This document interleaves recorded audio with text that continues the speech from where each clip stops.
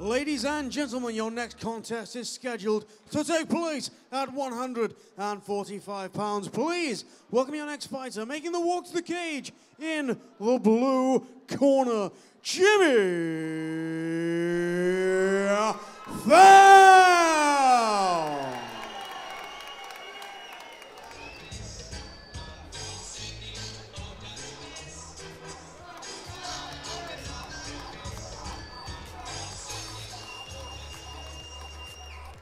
And now, ladies and gentlemen, please welcome his opponent, making the walk to the red corner, introducing Sullivan Kerner.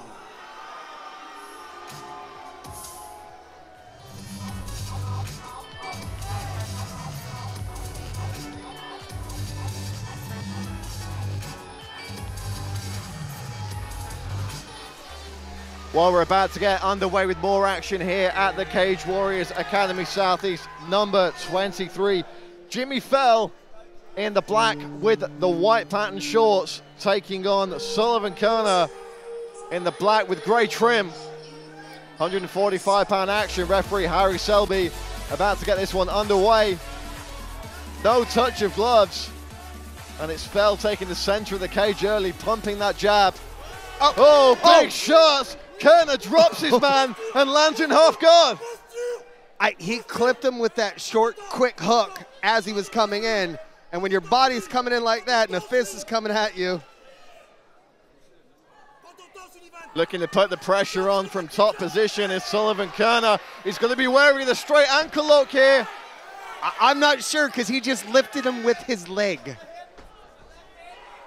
Looking for that Achilles tendon pull is Jimmy Fell. He can't use a twisting ankle lock under the amateur rules. The straight ankle lock is okay, but it's Sullivan Kerner bullying his man back to the mat here. I mean, the strength difference between these two is on show. As soon as he grabbed that leg for the leg lock, he lifted him with his leg, didn't even use his arms, just lifted his leg up and moved him to the other side of the cage. That's scary. That's certainly a terrifying prospect. Going strength for strength with Sullivan Kerner. Kerner now content to punch away from the open guard of Jimmy Fell. Steps out, and he's going to put those big punches back to work.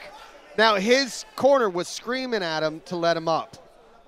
So, obviously, they're very happy with him standing and trading. If I'm in Fell's corner, I'm telling him, okay, let's close the distance. Like, let's not play this game. He's got an over-under there, and he's bullying his man against the cage. No knees to the head under this amateur rule set, but he can put the knees into the body and use those short, irritating punches to keep his man guessing. Nice, straight knee to the body there from Kerner. And if you look what Kerner's doing is he's blocking the takedown using his head. This one's me, He's forcing it away to where he wouldn't be able to lock his hands because his head was buried deep inside. Good head position from Jimmy Fell now. Getting a little bit of offensive timing against the cage of his own, but he's not really been able to move Sullivan Kerner around the cage much thus far. There's the big pickup, but great work from Kerner to defend on one leg. And that's a ton of energy being used to get him off the ground, and a failure like that can be depleting morally. So it'll be interesting to see, okay, how does Fell switch it up? Does he just try a quick little drop, or what does he do? Because he's in there. Got a single leg here, trying to debase his man, but again, fantastic balance from Sullivan Kerner. He used 1 foot on the cage there to briefly keep himself off the mat. He's going to go down this time, but he's in a good position. He's got his back on the cage. Let's see if he can tuck those legs up underneath him and get back, and he's already halfway there. Yeah, he's already starting to work his way back up. And now Fell needs to go, okay, how do I get him down and keep him down? Kerner got a good grip on the neck there. He's going to give up. Another takedown, but again lands successfully on all fours, pops straight back up. Nick, this is going to be a really interesting round for the judges to score. Because, I mean, if you look at it, the very first 10 seconds, he got dropped. So if I'm a judge, I'm going, okay, he got dropped. But he did come back. He fought out of it. He worked his way back up. And then he was able to show aggression coming in. Now, do you forget about the drop? Probably not. Because that is that highlight of the round. But you look at it as well and you go, well, you know what? Look what he did there. You know, he got in on the takedown. He, quote unquote, shot 3 takedowns. I would say that, yeah, maybe he actually completed them, except for The minute Kerner hit the mat, his ass was right back up. And the balance that he showed, not only against the cage, but when he was going one hand down. Very much still everything to play for in this contest as we look at the replay there. Beautiful takedown, but the hand was down on the mat, the balance was there, and able to pop straight back up with Sullivan Kerner. Very, very interested and excited to see this second round. Okay, now did they soak him down to get more time? Is this Ice Skate 2019? I don't see George St. Pierre in there, but you know.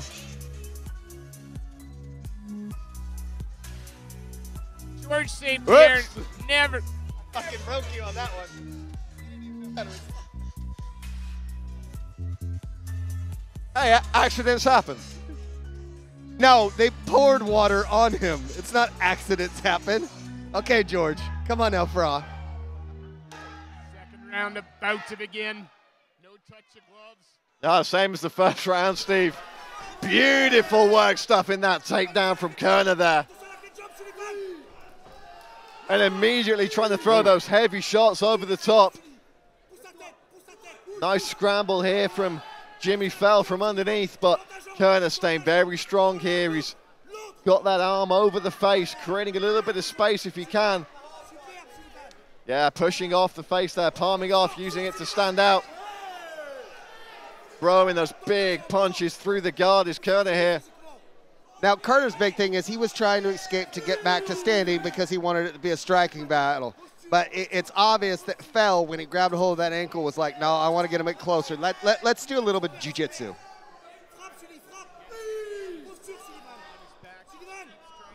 Keeps trying to use that guard, but Fell wise to it and backed up quick. Nice body shot from Fell, and Kerner comes straight back with those big hooks. Oh, it's a shootout now in the center of the cage. Good head movement from Jimmy Fell. And it's kind of a transition because in the first round, Fell got lit by those, but he had no head movement. He learned a lesson because here he is now. He's slipping those punches. If you watch it, he's rolling his shoulders as well. Throwing everything with everything heavy.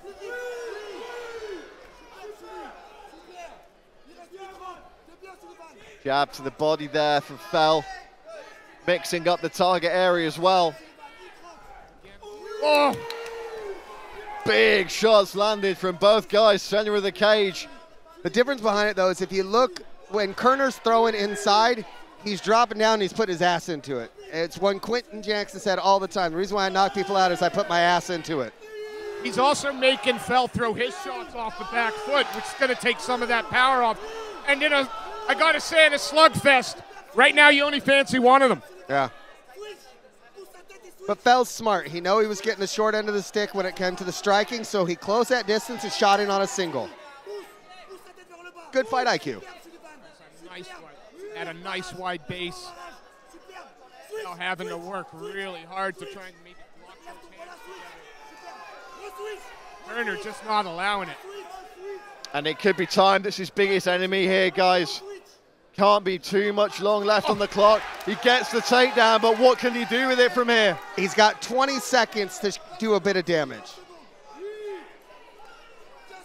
And perhaps not end the fight, but he needs to send a message to Kerner here. And this is it. He's ending this round on top in a dominant position, so it's not a bad thing. Not enough to have taken the round you'd have thought, though. It's weird because the tail of the tape will be this one. It's Kerner gassed. He could well be. You know, he's a strong, muscular guy. He's the shorter guy. He's carrying the more muscle around his chest and shoulders. Maybe he is gassed. And this is a guy who's throwing every punch, as we see in the replays. He's throwing every punch from his hips. And this might be another one of the rope-a-dope. Okay, let's have him gas out. We'll finish him in the third. Now, with only 3-minute rounds, that's not a wise strategy, though. And Kerner's still dangerous on his feet. I mean, gotta say, Fell's beard is holding up. But Fell is taking the shots a lot more cleanly in the second round than he did in the first. That first shot dropped him with one. Second round, he's taking 2, 3, and 4. What can he do in the third round? Exactly, and if you notice in that second round, he was slipping more punches. He actually had head movement in. And it might have been one of those things where his corner didn't even tell him. He just went, I don't want to get hit by this kid anymore. I felt like it. I said, I don't want to get hit by him, and I'm not even in the cage. Third and final round here. All the plays for Jimmy Felt in the corner, Sullivan Kerner in the red. And we finally see a little touch of gloves. It wasn't the most conclusive, but there was a tap of gloves there. Going into this third round, Fell immediately changes levels, tries to get in on that double leg. Oh, turned well by Kerner, but still on that single leg, driving hard. It's going to be very difficult to complete from here while Kerner's got that nice wide base. Fell's going to have to try and rip him off the cage now. Going to find it very hard to join the hands behind the hips of Fell with that nice wide base. He's trying to yank him upwards instead. And then it looked like he was trying to reach down, pick the ankle perhaps, but again, Kerner staying very, very heavy with a nice wide base. Oh, and there it is. And in the first, we saw this happen, but whenever we saw it happen, Kerner was right back up. Now, a little bit slower to get up. Still getting up, but Oh, a mistake from Fell, and Kerner's taken his back here. This could be the decisive moment of this contest. And with over a minute and a half left, that's a lot of time to be on top, on someone's back, to be able to rain down punches. Sullivan Kerner looking like he's still got a fair bit of pop in those punches. Again, going to watch the straight ankle lock. He steps out from inside leg entanglement, looking for a wheelbarrow sweep there, was Fell. Kerner now just happy to work inside the open guard. Those were hard shots to the body. I mean, thudding shots. When I can hear a thud, I know it hurts. Rushing in this.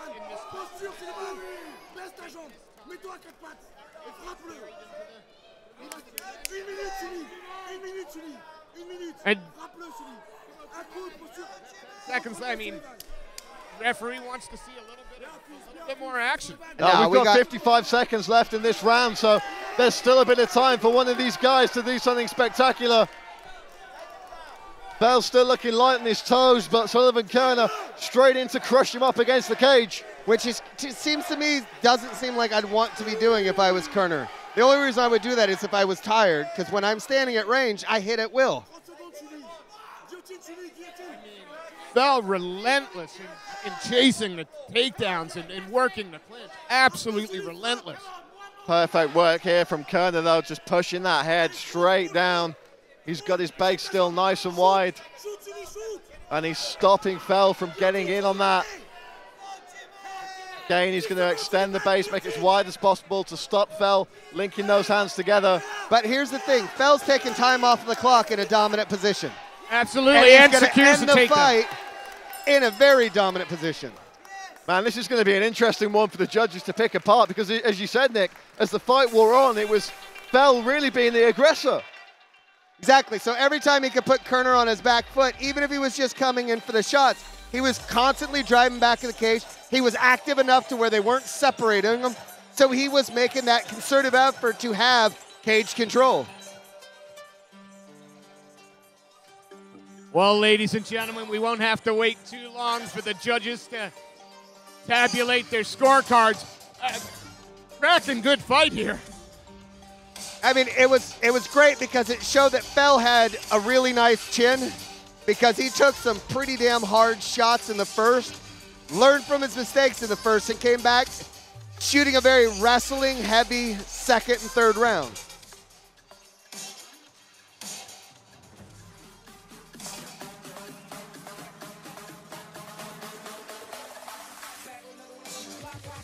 While we're waiting for the decision, we give a quick shout out to this Fire Group, long-term sponsor here at PCMMA. Our boys over at Whip Street Motors. Riva Pizza, wood-fired pizza for any occasion. And don't forget, reach your peak at RYPO, what is that? RYPO, well, it's RIPofficial.com. Sorry, guys, I was blind, I think. So you put get it older. this way. I went to school in America. What can I tell you? We learned to read at a second grade level by the time we're in college.